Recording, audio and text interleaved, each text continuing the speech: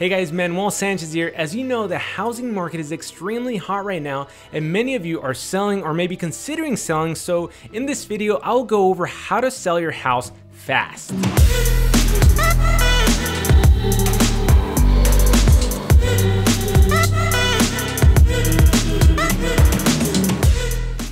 Thanks for tuning in today, guys. I know I haven't done a video in the past few weeks because, well, my son was born and I couldn't be happier. I have been enjoying his first few weeks. He came out perfect and healthy, and I've just been taking in all the awesome experiences, as well as celebrating my first Father's Day, which I had a blast. So I kind of logged off from social media and from making videos, but I'm pretty sure all you parents out there can understand. But now I'm back and I'm talking about home sales and specifically about how to sell your house fast.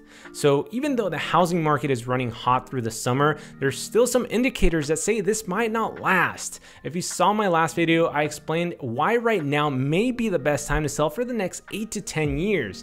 If you missed it though, click on this link right here. Also, please take a quick second to hit the like and subscribe button. It helps me out a lot with the YouTube algorithm. And with that being said, let's dive right in. This may seem obvious when selling your home, but the most important thing for a successful sale is that you are 100% mentally prepared to sell it. The most successful sellers are ready to move within a month and sell with conviction.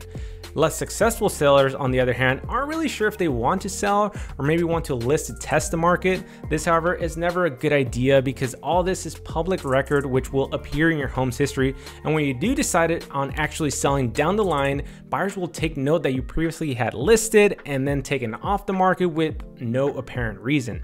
Others list super overpriced because they think it's the best house in town, won't sell for anything less, and are in no rush to sell. I hear this so much with sellers overpricing their home and waiting for the market to get to their price. Successful sellers, like I said, make the critical mental shift from thinking about their property as a home to thinking about it as a product.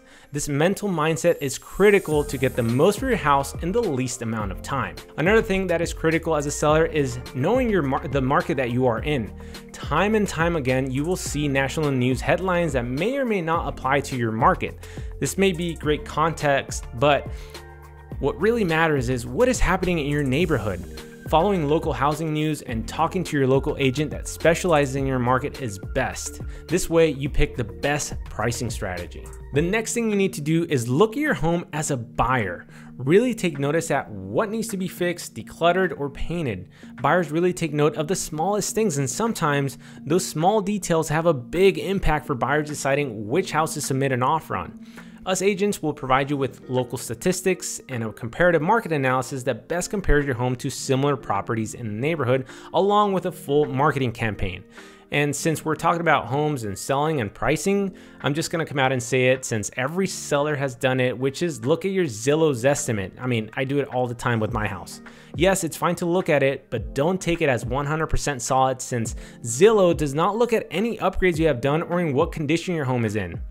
All it looks at is the basic square footage, bathrooms and rooms, as well as location. For example, if you're in a suburban tract with hundreds of similar houses, your estimate may be somewhat accurate. But if you're in an older area where there is a mixture of older homes and fully renovated homes, or maybe you're in a higher end area where all the homes are custom, then take your estimate with a grain of salt.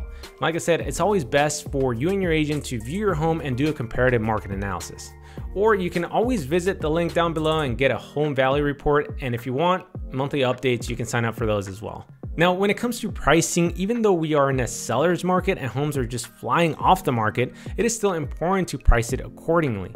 If you price it too high, it may sit around for weeks, get stale, and possibly have to endure price reductions. If you price it too low, your home may sell too quickly and you'll probably be left wondering if you left money on the table. Unless you price it low to get multiple offers, then you will have buyers bid up to a current market price. As an agent, I look at everything when pricing homes. Most importantly, home conditions and where the market is going.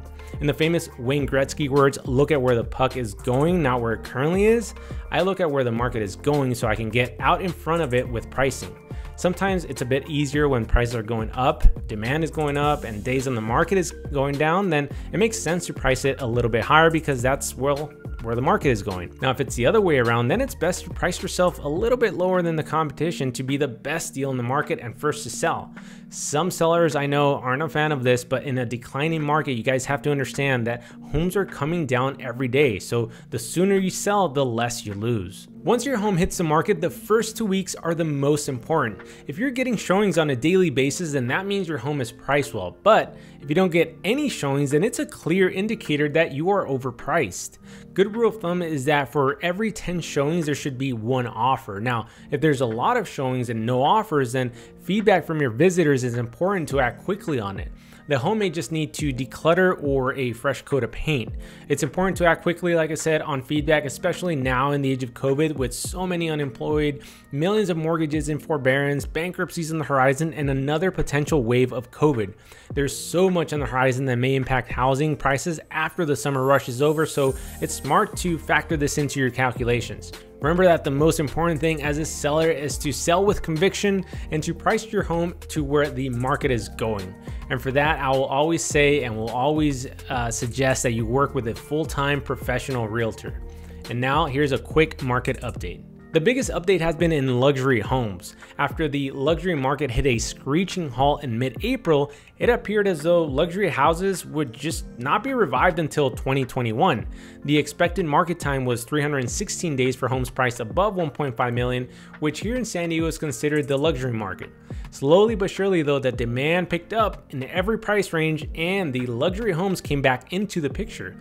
And taking a closer look, the expected market time for homes priced over 1.5 million came down from 316 days to 107 days. I know that sounds high compared to the overall San Diego County housing market, which sits at 37 days, but it is extremely strong for the upper end and quite an improvement from the 360-day mark reached in mid-April. The San Diego market as a whole has currently 19% fewer homes for sale compared to the 5-year average. And like I said in the past videos, there just isn't that much inventory out there. For the luxury market though, there has been an 18% increase in homes placed on the market compared to the 5-year average. In the past 30 days, it has improved from 118 pending sales to 404 today. That is an astonishing 242% increase in pending sales.